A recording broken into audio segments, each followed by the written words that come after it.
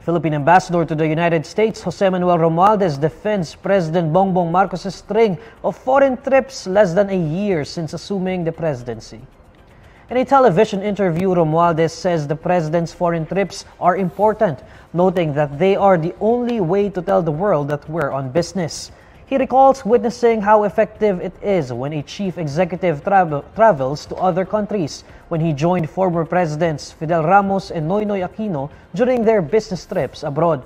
A slew of criticisms had been thrown at Marcos for his many foreign travels, but he has since defended himself as he argued that the Philippines would need to introduce itself to potential investors abroad.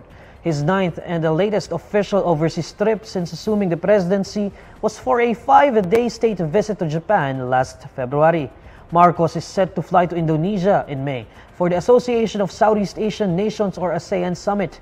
This after he and First Lady Luisa Araneta Marcos attend the coronation of King Charles in the United Kingdom.